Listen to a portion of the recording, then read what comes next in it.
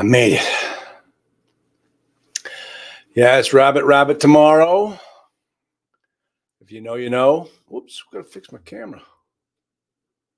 All right, there we go. Gotta get the MFIA in there. Hello, everyone. Hello. All right, everybody wants to learn about due diligence. Is that what I'm supposed to be teaching on tonight? All right, not a problem. I can do that.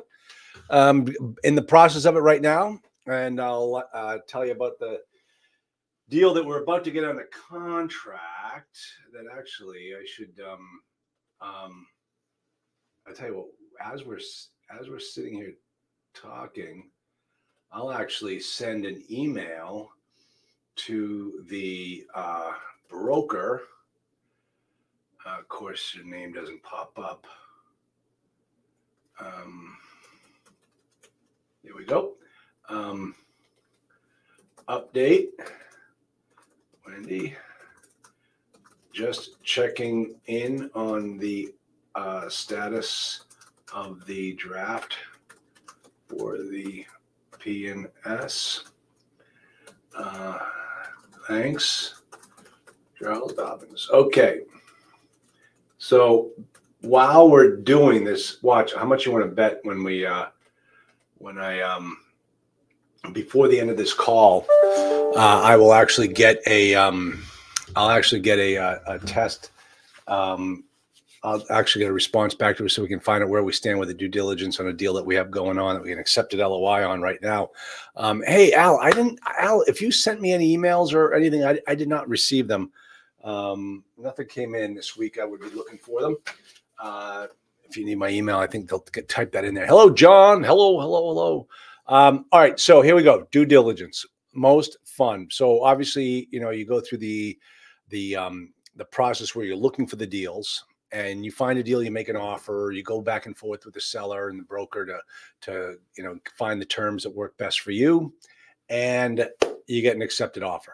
Ooh, Nelly. Okay. Then what happens is you go back and forth once again on the purchase and sale contract. You draft your side, they draft yours, finally come down to a final version. And then you execute it. And when you execute it, depending upon how the contract is written, the clock starts ticking. The clock will start ticking multiple times through most contracts, depending upon the title work, depending upon the due diligence, the financing, when the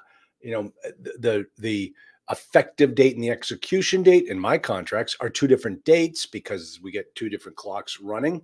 But throughout that whole process, within the purchase and sale is an inspection period that everybody calls a due diligence period. And that is true, but that's not the only due diligence you've got to do at this early stage. You actually have 3 phases of due diligence, but they don't teach you this. They teach it as like the physical inspection, the property inspection. You got to go hire an inspector. You got to jump in your car or get on a plane and fly to the property and have your due diligence team go out there and inspect the property.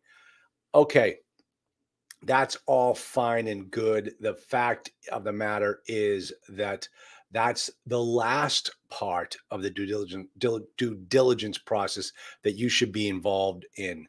The physical inspection comes last. So let's say, for instance, that you have negotiated the contract and it's a 30-day inspection period. Okay, what do? You keep your ass in the seat. You don't go anywhere.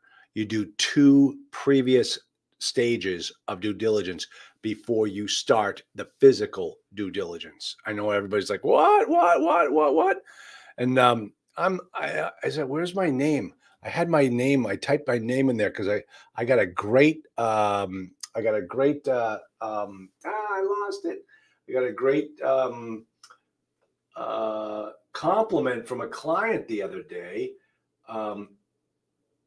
Let me just see if I can find it again. I had it all ready to go until I typed in that broker's name. Let's see, right here. Let's see if this is it. Oh, of course, the operation failed. I love that. But he called me a business disruptor, and I loved it. I thought, what a great compliment. With my H2A and my syndication is not syndication, but passive investing is a scam. And I was actually on a podcast the other day, and this woman's all about passive investing. I said, "Do you know how I feel about passive investing?" And she goes, "Yeah. Just come on anyway." So I did, and we had a nice time. We didn't go get it at each other's throats. I was ready for it, but she was such a nice lady. I didn't want to be a disruptor, so I stayed clear of that. Yeah, beware to check the elevator, gurney. Yeah, exactly. First floor equity. Yeah, we know who you are. Hello, John Paskowski. Good to see you. Hey, John. Listen, I just want to make sure, John, you are ready for the 4 o'clock session of what you signed up for. I know you're in the next cohort, but I want you to see what happens in a cohort, so you can be there. If you haven't received an invite or anything, I'll have Molly or Deb send you over something between now and 4 o'clock, and you can chime in then. You'll enjoy that. Let's see. Okay. So the first 2 phases, and all of this is spelled out in the purchase and sale contract. And I want everybody to understand that. And we're probably going to talk purchase and sale contracts in future classes, just because part of the, okay. Hey, Molly and Deb, can you send John an invite for the 4 o'clock? Okay. So within the purchase and sale contract, we talk about the legal, the financial, and the physical inspection. So those are the 3 levels of due diligence, and they're all spelled out in the purchase and sale. And you've got to make sure that the property and the deal passes all 3 levels, or you're not going to leave your seat. All right. So what happens is, as soon as the clock starts ticking, you're going to deal with the legal due diligence. Now, the legal due diligence is that title inspection period that typically runs for the 30 days of your physical due diligence. All right. It's got its own time frames and certain days that you have to do certain things, but they tend to be a 30-day window, as most contracts are drafted. And those 30 days will typically match up with your physical due diligence, which should be 30 days, depending upon the size of the property, where it's located, what have you. So that legal due diligence ties right in to the physical due diligence, but you have to get this started right away. So what will happen is, you're going to receive a letter in the mail from a title insurance company. All right. And in that title insurance company is a title commitment letter. Now, understand the difference. And this is kind of a nuance, but I want everybody to understand this. There's the title agent and the title insurance company. Sometimes they can be the same thing, but not usually. Like in Massachusetts here, lawyers close title. In other parts of the country, you have title agencies that you use when you want to set up close title and set up escrow. They go out and they procure a title insurance policy for you from a title insurance company. All right. So, and that's the real key, is you want to make sure that you get to choose the title insurance company, because that's the one insuring your risk. You don't want, I mean, I got in fights with brokers over me wanting to choose the company. So we don't do that here in Texas. The seller chooses the company. What does the seller care? He's going to be under a palm tree in the Bahamas when I have to file the claim. He's going to be long gone. So I want to choose the company that I have faith in. And the reason why I do it that way is because the first time I ever purchased a title insurance policy for one of my properties, 3 years later, I had to put in a claim because the closing agent screwed up on the taxes. And they screwed up on the taxes, and we ended up owing $17,000 of additional money because they screwed up. It's an insurance claim. We go file a claim with the title company. Guess what? they went out of business. I had to go deal with the insurance commissioner for the state of Michigan to get my $17,000. It was a cluster. So now I choose the title company. You got your choices, you know, your big choice: Lawyers Title, Chicago Title, Stewart Title, all those. Stay away from Shifting Sands Mutual. Trust me, stay away from those guys. Okay. So if you've got to set up on your critical dates timeline, the dates on the title insurance program, the title insurance, the title insurance and title survey matters within the purchase and sale contract. You're going to have, you know, you're going to get that letter from jumping ahead because I'm trying to get this all in 30 to 45 minutes. But here goes. You're going to get a letter in the mail. Open up the mail. Title insurance commitment letter. Do not put it in your inbox. Get it to your local counsel as quickly as possible. Let them review it and let them do their job of getting rid of the exceptions to the commitment letter. So on every title commitment policy, you have the section B1 and section B2. B1 are your standard exceptions. I don't know why they just don't write them as part of the policy. And part B2 are the exceptions that are unique to your property, like all the liens that are on the property, all the easements that are on the property. They are going to put in exceptions to those policies, meaning like, we'll cover your claim for a title claim, except if this happens. We'll cover you except if it has something to do with the survey that you should have known about before you bought the policy. All these exceptions they stick in there. And it's your lawyer's job is to get those exceptions kicked out. You want as clean a title policy as possible, and you want to get rid of those as best you can. I've seen some lawyers write title exception letters that are absolute magnificent works of art. And I've seen some lawyers say, well, we don't request they remove any exceptions. We just take it as it is. Like, no, fire that attorney. Get yourself one that knows how to get those exceptions removed from a title company. I'll tell you right now, people are like, well, what, can we hire you? No, you can't. I won't do it for you. I'll tell you who's good and who's not by looking at their work. But I'm not going to practice law. I'm only licensed in Massachusetts. That's not what I do. Okay. So you're going to go through that process. And if they come back and they won't remove those exceptions, you've got a decision to make. You've got to sit back and say, do I really want to buy this property? Can I get clear and marketable title when I go to sell the property so the next guy will be able to buy it with no problem? If you have a problem with that, don't buy the property. Kill the contract. Remember, this is part of the due diligence. Due diligence to determine if it's a good deal or not. If you find out that there's a problem with the title and you can't clear it up, don't buy the property.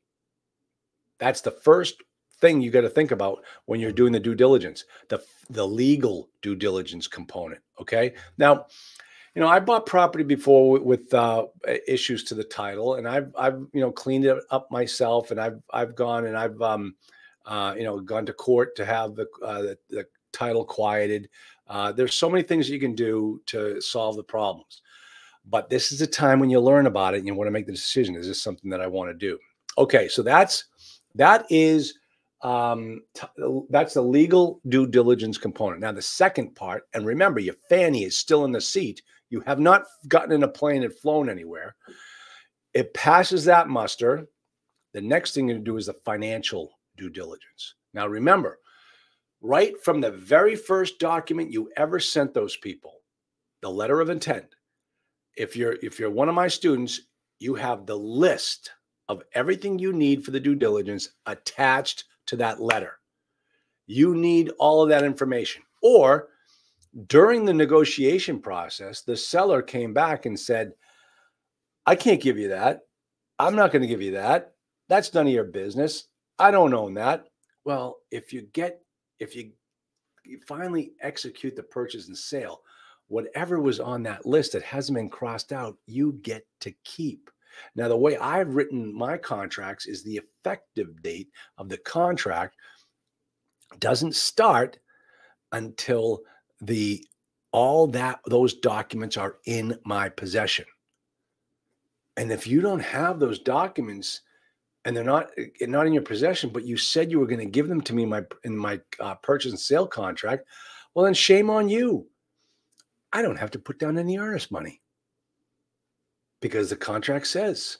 So always make sure have those discussions. Let the brokers know, hey, guys, I asked for it. They said they were going to give it to me. Why are you telling me now they can't give it to me?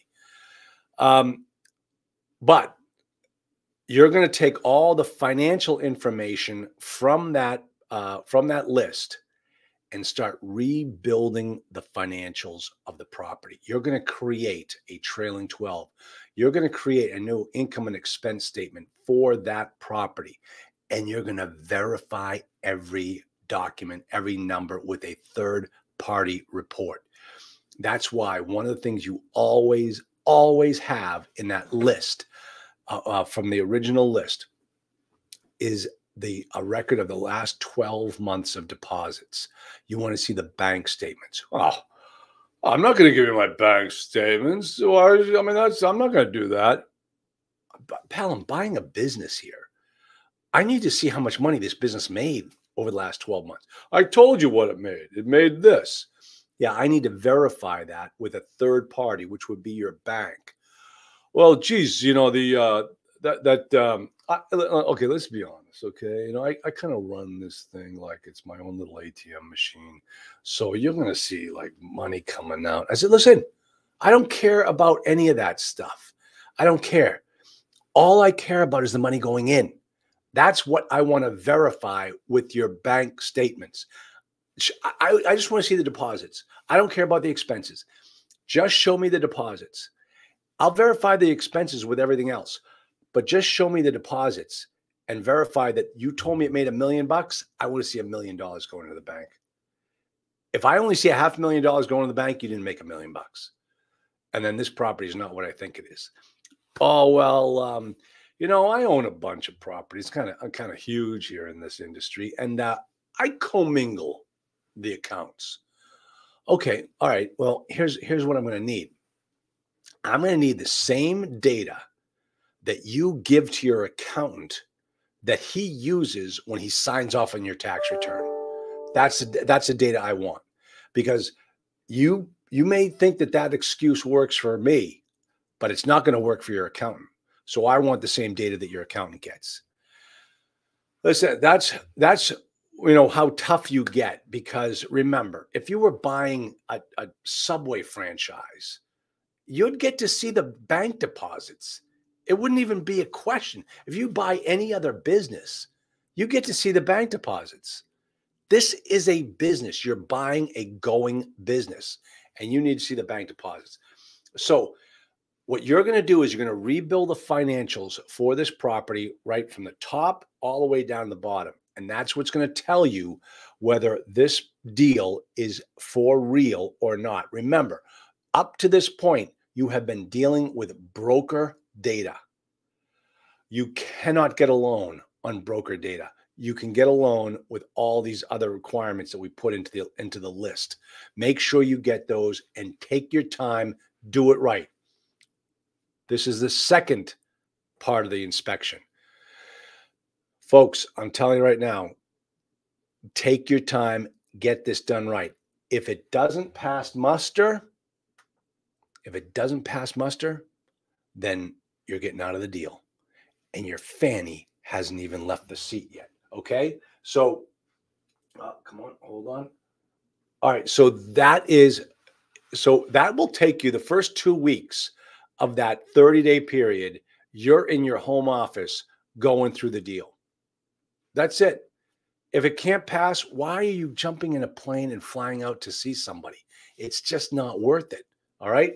Now, the final inspection, the final component of due diligence is the physical.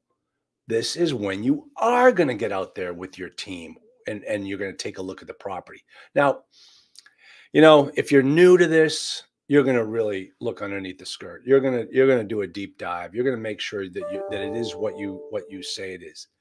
If you're getting to the big components, the 300 unit properties, I have a friend of mine, the guy I had on my podcast a little while back. I think his name was Brian Burke.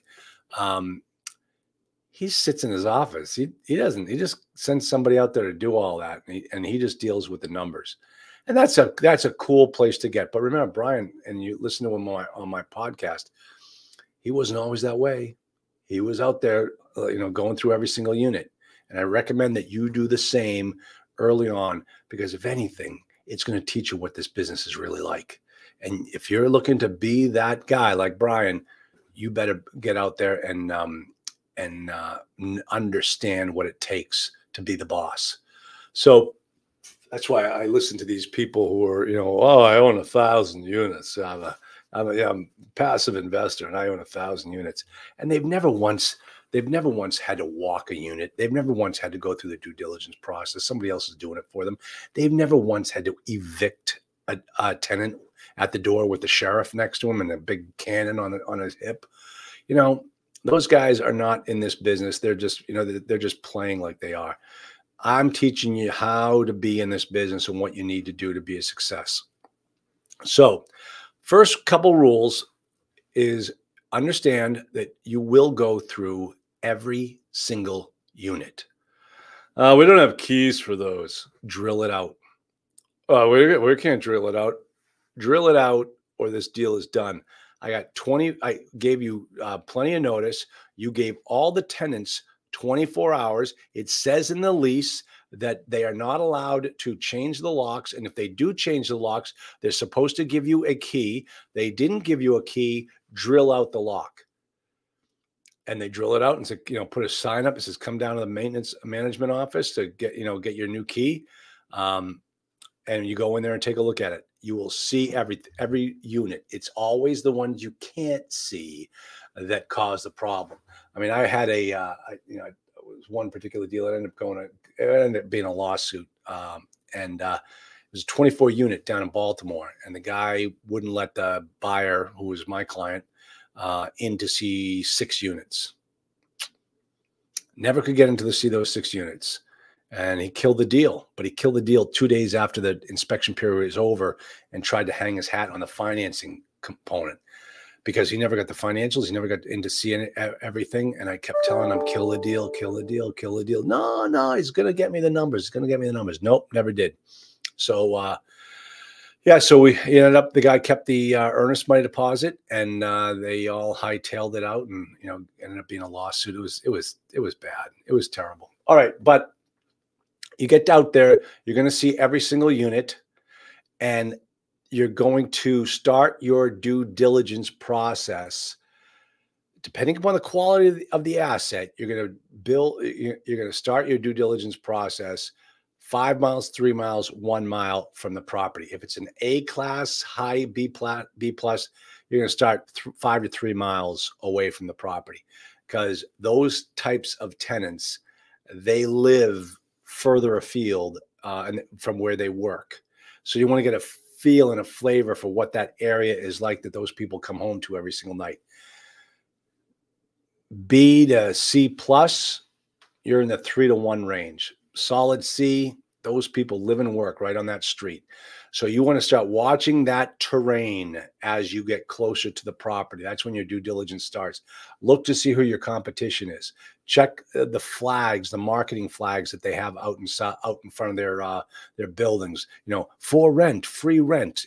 First month's free. All that type of stuff. You want to get a real flavor for who your competition is and what they're doing to get the properties. Marketed up. And then you're going to once you pull onto the property, you look at the monument sign, you look at the signage, you look at the curb appeal. How does it look? What does the curb look like? What do the parking lots look like? When was the last time they were paved? Striped. You want to get a full feel of that particular property as you drive up and you drive through it. The next thing, and probably the most important, and this I can tell you, I get so many of my students come back to me years later and they say, Charlie, I remember when you told me that one thing, and it didn't hit me until I bought a property, and now I understand just how important what you taught was. And that is, folks, if you learn one thing about any properties, this is it today. When you pull up to a property, always try to understand where the water goes. Think about it. Water can destroy anything, and it has serious impacts on your property. So when you look at a property, start at the top, and I mean the whole compound, the whole complex. Start at the top and work your way all the way down to the lowest point. From the top, how do the roofs look? Are they 20th year? Are you going to have to replace the roofs, or how do they look? Were they recently replaced? Make sure that the whole roof has been replaced. I bought one property. The guy replaced the front, didn't bother with the back. Oy vey. That's a guy that's all about looks. Then the water comes down off the roof. It goes into the gutters. How do the gutters look? Is anyone trying to grow a garden in the gutters? Have they been cleaned out recently? Are they attached correctly to the building? All the gutters. What are the downspouts like? Are they all attached? Are they all attached to the building? They're attached to the top gutter? Do they come down the sides safely and without any? They're dangling. When they hit the bottom, what do they hit? Are they being pulled away from the building? Remember, that's the purpose of gutters, is to pull water away from the building.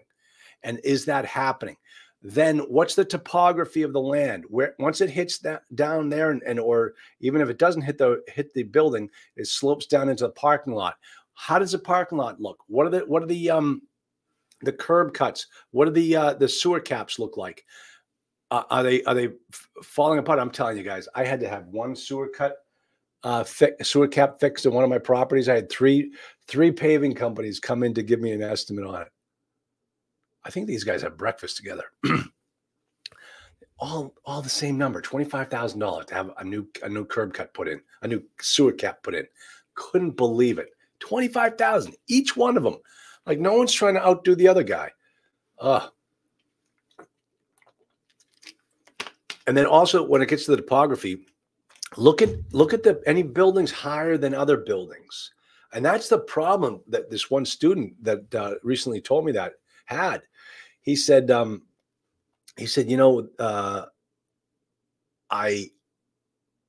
had this one building that, you walk in, like some of the tenants walk in on the second floor from the parking lot.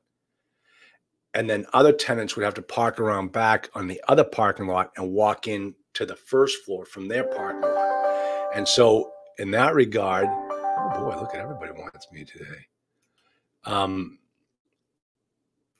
In that regard, when it rained, the water would slope down to the first floor, and it would pool on the first floor, and it would fill up their units.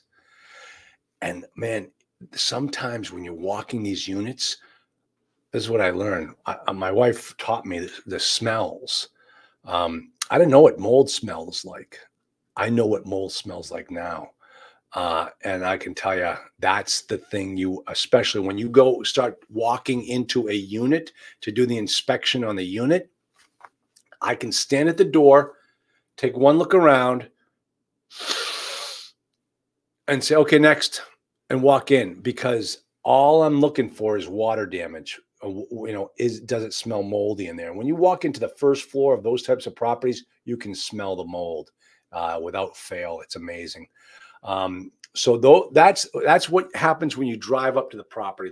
Ask yourself the question, where does the water go? Then you're going to get, you really have two jobs to do when you get on that property. You need to have a team that goes through the physical inspection of every single unit. And then you have to have the most important job done, which is not that. That's not the most important job. How many people think they know what the most important job is? The most important job when you set foot on that property, who's got the most important job? I'm going to wait for answers in the comment section. I'm going to tell you a story about one time when I was looking at, we were trying to do about a 3,000 unit portfolio. And now we were looking at, I was doing one of the complexes with a property management company, guy from the property management company. He took one side, I took the other. And our job was before lunch would do half, after lunch would do the other half. And that's how we're going to break it up. So I go through the whole process. I go through my first quarter of the complex in the morning. We meet at lunch at the management office, sit down and have lunch. And he says, "Wow, can you believe all the cucarachas?"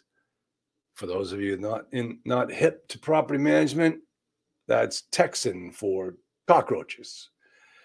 And I said, "Wow, I didn't see any. They weren't on my property. I don't know where you were looking. Maybe you got a bad bunch of units." He goes, "Where do you look?" I said, "Well, I go in wherever water is. I go and I look under the sink, around the toilet, around the tub, wherever there's water. I don't see any cucarachas."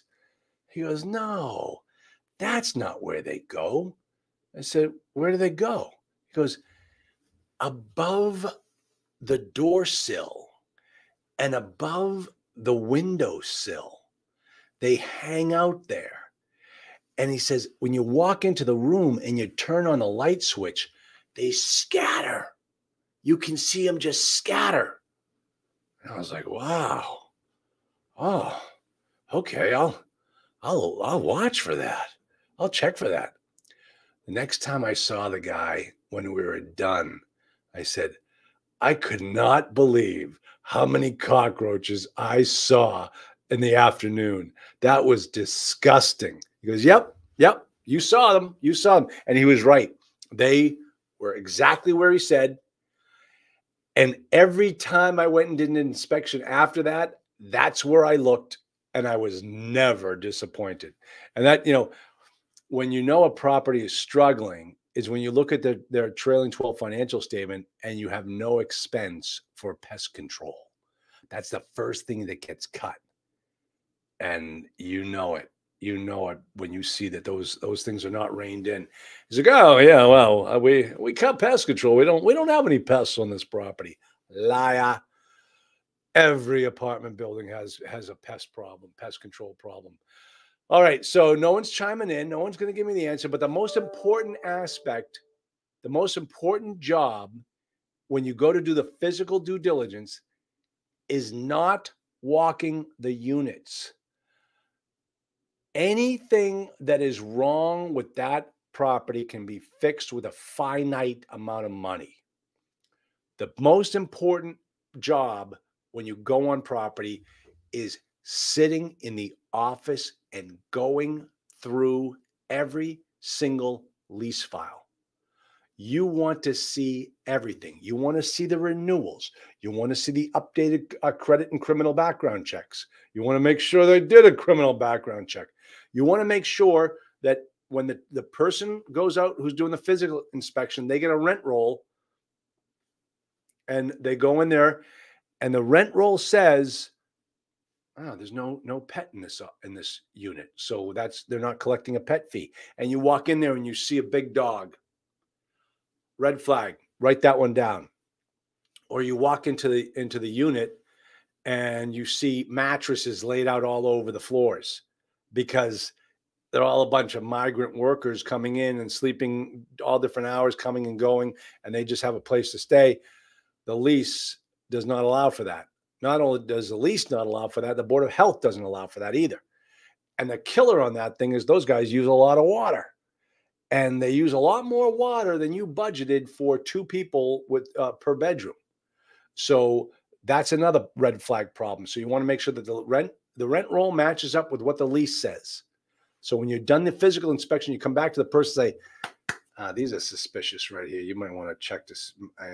See what it says in the lease about pets. Do they sign the pet waiver? Do they sign the all the other documentation for the pets or not?" So those are the types of things you want to make sure the actual physical location matches up with what it says on the lease. You want to make sure that you see all the renewals. You want to make sure that the numbers on the lease match up with the numbers that you've been told. Remember, the lease is the controlling document.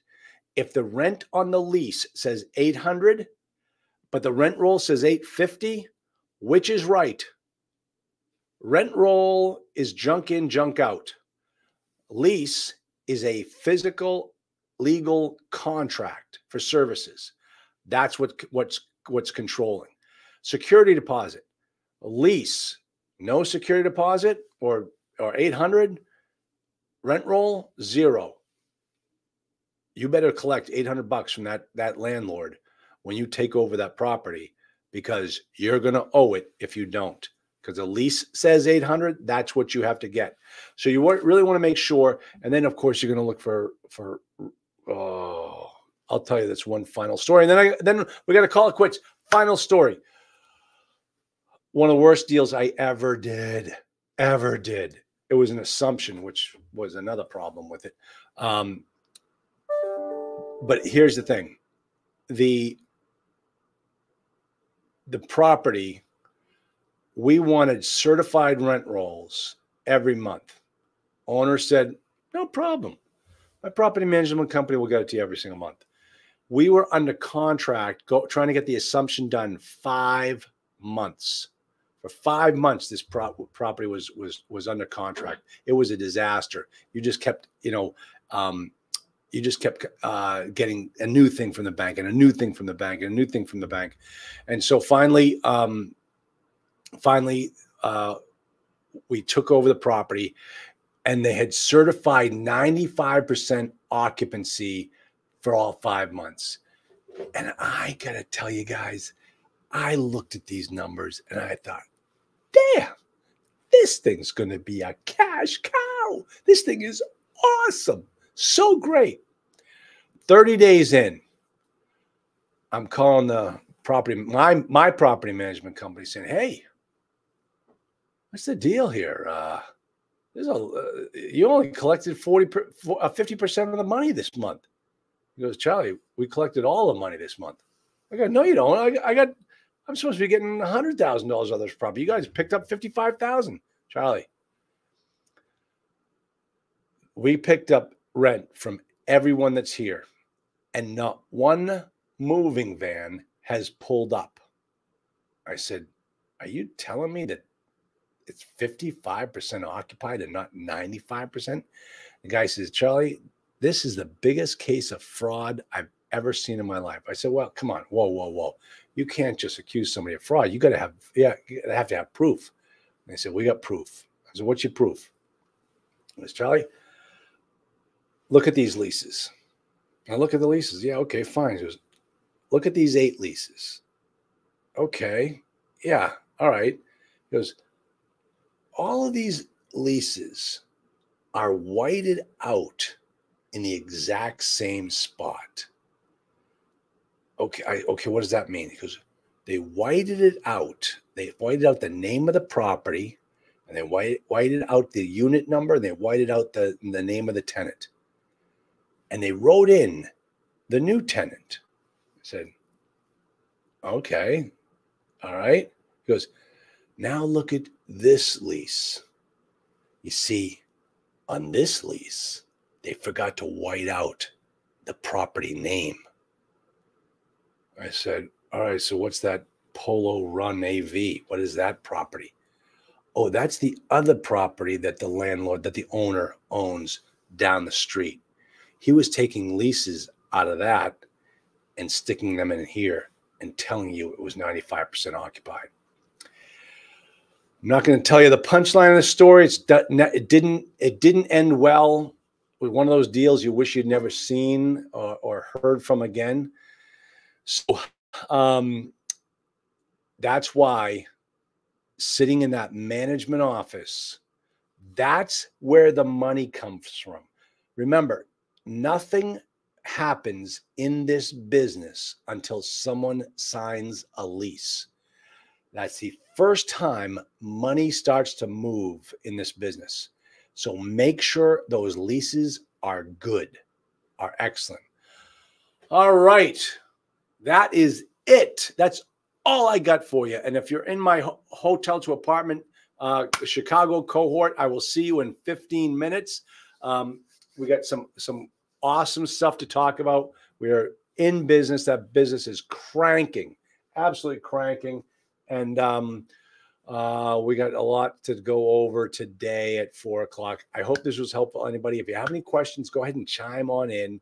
Did you get your investment back from the fraud case, Francis? No, we lost everything. It was a disaster. Okay, everybody, great to see you all. Hope this was helpful. I'll see you. Oh, I may be off for a couple of weeks. Stay tuned. I'll let you know. But watch for any updates. Good to see you all, and I'll chat with you later.